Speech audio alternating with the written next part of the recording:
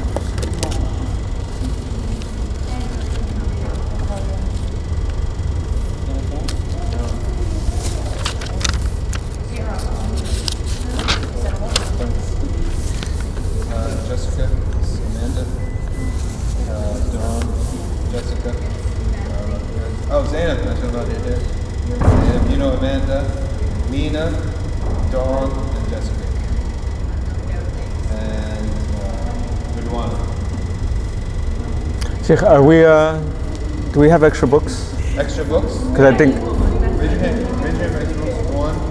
Everyone else have a book? Amanda, you have a book? Faraz, you have a book. 1, 2, 3, 4 books. I don't think we have 4, but I'll get what we have.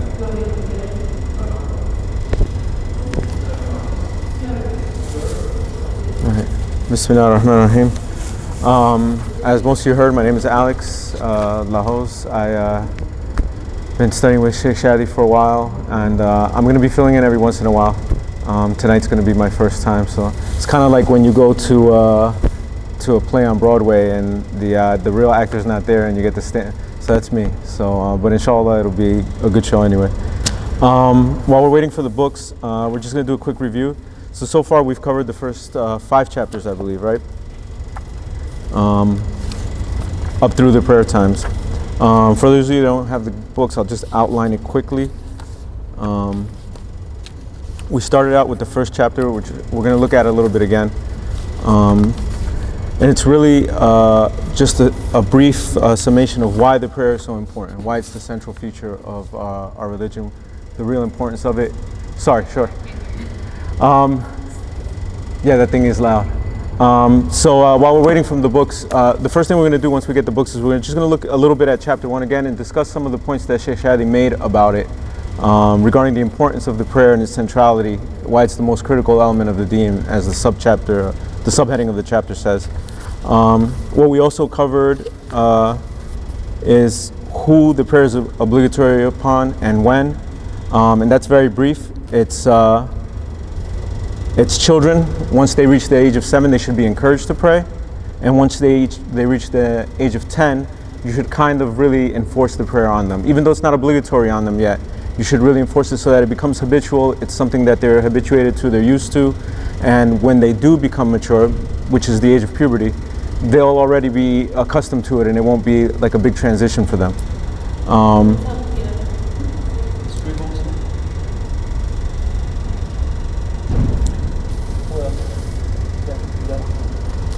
And so when it actually does become obligatory is at the age of puberty. Whenever the person hits puberty, there's no set age, obviously. For boys, it's when they have their first nocturnal emission, or when they start to have grow hair other than the normal hair on their face and their head. And for girls, it's when they have their first menstrual period. So that's when the prayer becomes obligatory. There's the conditions of the prayer. So just going over that again, it's the time of the prayer should be in. So each prayer has its set time, and Sheikh Shadi also made a good chart for us showing the different prayer times. He's going to distribute that. So he's making copies now. So again, the 4 preconditions of the prayer are the time, that the time for the prayer is in. Each prayer has its own time. And we're going to deal a little bit more with that right before we get into today's chapter. Also, purification of yourself and your clothes. Your body and your clothes have to be free of the things that make them impure. Just briefly, that includes, whatever exits through the front or the back, blood, vomit. Any of those things on your clothes or on your body need to be washed off before you can pray. Also, the place needs to be pure, also free of all of those things. And you need to have the direction of the prayer established. So from where we are, it's northeast. So you need to make the best effort to establish that direction, figure out where it is, and pray. So those are the 4 conditions that need to be met before you can pray. In terms of the times of the prayer, and everybody has a book now, right? Okay, we're on page 14 for the prayer times. Excuse me, I just have Sure. one question. I noticed that some Muslims will pray east, and even in our region. Is Sure. that considered incorrect, or is northeast just better? Well, so 2 things about that. First, there's a difference of opinion on it, and it has to do not with religious texts or a different hadith or a different ayah in the Quran, but it's actually due to people's understanding of how the geography works. So some people will say, well, if you look at a globe, yeah, it's northeast is the shortest way to go. But if you're looking at it on a flat map, some people will say, no, it should actually be kind of east, southeast. So it's actually like a technical, geographical difference, and it has nothing to do with religious matters. Everybody still prays to Mecca, and it's just a kind of a mathematical difference on how to reach that. But the standard opinion is northeast. There's a lot of work that's been done on it. But the other important thing to know is that you have some leeway in attaining the proper direction. So if in this masjid we're praying this way, right? So that's the Qibla, that's northeast. 45 degrees in either direction, you're still within it. So even if you were off, which you would be, so if it's northeast and you're praying east, you're still within that. So there's no need to repeat the prayer, even if done intentionally, at least in the opinion of Imam Malik. Even if you intentionally pray in the wrong direction, maybe because you're in a constrained hallway or something, you're still okay. So if you see somebody praying that way, it's not worth getting into a discussion with them about it, usually. Okay, so on page 14, let's see how much there is here. It's just quick pages. Who would like to do the reading? Somebody with a strong voice? I think we read actually. We did. Right. We have some new people and we wanted to just go over it quickly, and then we're going to, chapter 5, we're not going to go that, oh yeah, this is chapter 5. All right, actually, you know what I'll do? I'll just go through the points. So there's 5 daily prayers. That's easier. Good, I don't have to yell anymore. Okay, so there are 5 daily prayers. The first one, it's called Fajr, and it starts at the beginning of dawn, and it goes until sunrise. And again, Sheikh Shadi is printing on a chart which is going to help detail all of this and give us a nice visual for it. The next prayer, even though it's listed here, it's not one of the obligatory prayers, it's Duha. It's one of the more stressed Sunnah prayers. So there's a description of it that from the Prophet ﷺ that said that the Duha prayer is the prayer of the sincere people, right, and of those who are really seeking the benefit. So that's any time after sunrise and before the first noon prayer. That prayer is Dhuhr. Dhuhr is prayed from, and the chart is really going to be helpful for this, from basically what's true noon, when the sun is at its zenith or slightly past it, until late afternoon. That next prayer is Asr, and that's prayed from late afternoon until sunset. Although each prayer has its own time, and the time is kind of expansive, right? So you have between almost each prayer to pray.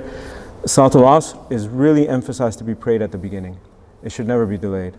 It's preferable not to delay it at all, unlike the other prayers in which you really have an option to pray it either at the beginning or the end. The next prayer is Maghrib. There's a sunset prayer.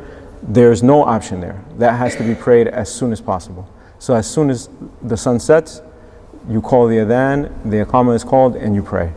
And there's no difference of opinion on that. And then Isha is prayed from the right after the evening time until about the middle of the night. You have to pray that. Although if it's delayed even until Fajr, it's acceptable, but not preferable. So that's just briefly on the prayer times.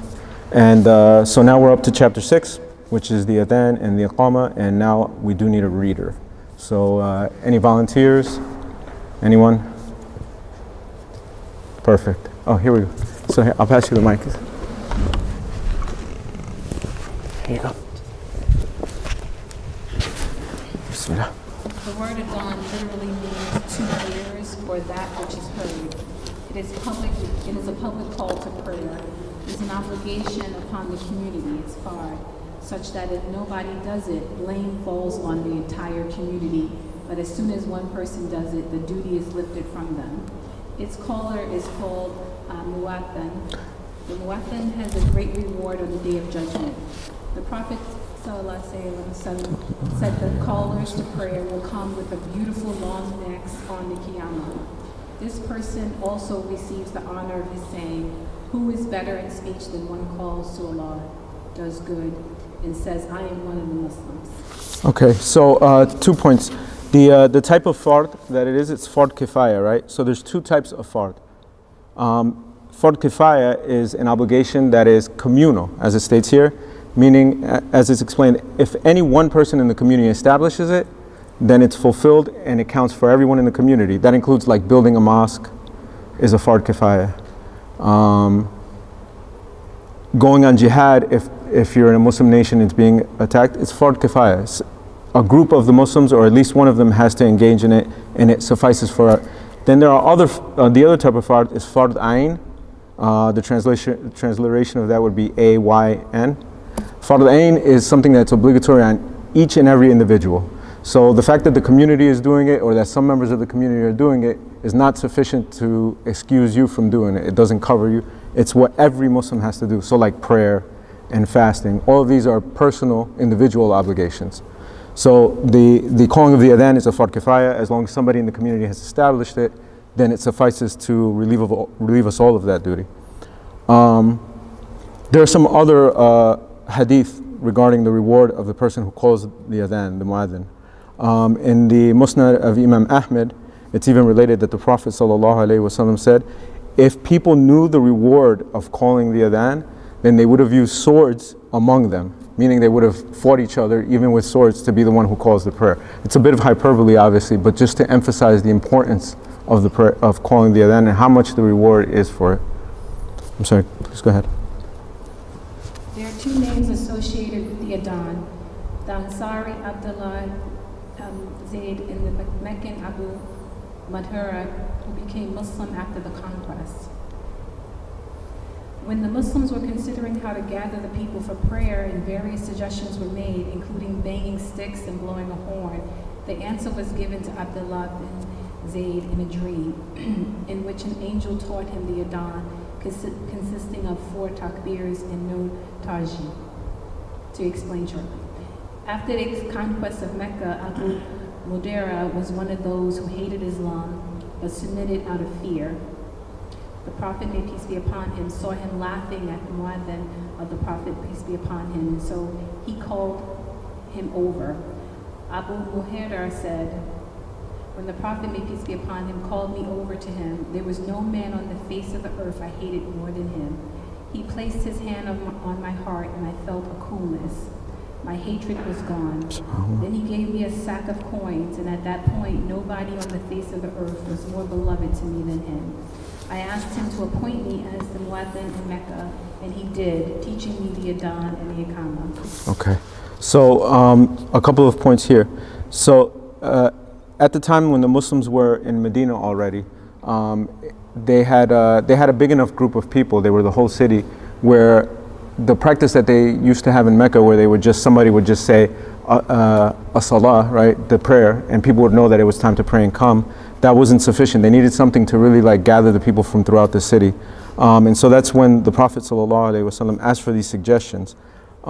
This is something that he did throughout his prophethood ﷺ. Sometimes when nothing was revealed from Allah directly about it, he would consult the Sahaba, his companions, and ask them what their opinion was. And if somebody offered something that was good, he would take it. So this gives us the basis for consultation, even by someone who has absolute authority over us. So what he did is he asked, and Abdullah ibn Zayd said that he had a dream in which a man dressed in green came and taught him the words of the adhan. And so then when he came to the Prophet the next day, ﷺ, and told him this, and the Prophet said, that's good and it's acceptable, and that's what we'll use. And then the companion Omar radiallahu anh came to the Prophet and said, I had the same dream last night with those same words. So it was clear that this was guidance from Allah and that this is the way that Allah wanted the call to prayer to be. So this is where this was established. Regarding the situation with Abu Mahdura, there were people after the Muslims became strong in Mecca, which we covered in the Sirah class, that even though they weren't being forced and nobody was forced to convert, they still felt some kind of fear and felt like maybe they should just join along, just to go along so that they wouldn't be ostracized, or fearing that maybe some retribution would come later on. And he was one of those people. And the Prophet knew this, sallallahu alaihi wasallam. And so he went to him and he engaged him this way, changed his heart. And on top of that, when the man asked for a great honor, as we've established that calling the adhan is a big honor, the Prophet gave it to him. Just as a way of showing that he was willing to reconcile even with people who were strongly opposed to the religion before that. Prior to this in Mecca, prior to Abu Mahdura becoming the Muadhin, Bilal, the companion Bilal, who was Abyssinian and had been with the Prophet since the very beginning, sallallahu alaihi wasallam, he was the one who was appointed to call the adhan in Medina, mainly because of his righteousness and also because he had a really strong and beautiful voice, so that he could be heard throughout the city, and the adhan sounded beautiful, which is why when you hear the adhan being called now, there's melodiousness to it. This is because of the son of Bilal, who had that kind of voice and recited the adhan in that way. Please go on. The adhan consisted only 2 takbirs in the beginning, and is it tarji? Tarji. Tarji. The tarji is to say the shahada twice as normal, then repeat them in a louder voice. So there's a chart on the next page where we'll see it, and we don't have to read through it. But so the original way the adhan was called is the way that we hear it now. This is the Medinan adhan, which is Allahu Akbar, Allahu Akbar, Allahu Akbar, Allahu Akbar, Ashhadu an la ilaha illallah, Ashhadu an la ilaha illallah, Ashhadu anna Muhammadan Rasulullah, Ashhadu anna Muhammadan Rasulullah, etc. Right? So it's twice each one, 4 times Allahu Akbar, then twice each phrase. The adhan in Mecca was Allahu Akbar just twice, then Ashhadu an la ilaha illallah, Ashhadu an la ilaha illallah, Ashhadu anna Muhammadan Rasulullah, Ashhadu anna Muhammadan Rasulullah, and then in a louder voice repeat both of them twice. So this was a difference in the way that the adhan was recited in Mecca. So, and the chart is here, it's helpful, so you can review it on your own time, just so when you hear the adhan, you know exactly how the words are being said and what's being said. As the adhan is being called, repeat everything the caller says. However, after Hayya ala Salah and Hayya ala Falah, say La hawla wa la quwwata illa billah. There's no power or strength except with Allah. When he is done, completely supplicate. So before we get into the dua that's said after the adhan, so when you're hearing the adhan called, whether it's in your home or whether you're at the masjid, so every time the muadhin says Allahu Akbar, you repeat in a low voice to yourself, Allahu Akbar, Allahu Akbar, Allahu Akbar. For each phrase, you repeat the phrase exactly, except for those phrases in the center. Hayya ala salah and Hayya ala falah, you just say La hawla wa la quwwata illa billah, which is there's no power or strength except with Allah. And this is the sunnah to do that when the adhan is being called. And can you read the dua? I think it'll give it more justice. Sure. Do we have any volunteers who want to? Actually, let's get the brothers. You have a book right next to you. Yeah, I'll pass it. Jazakallah khair for reading. Yeah, you're my next reader. Move up. Thanks.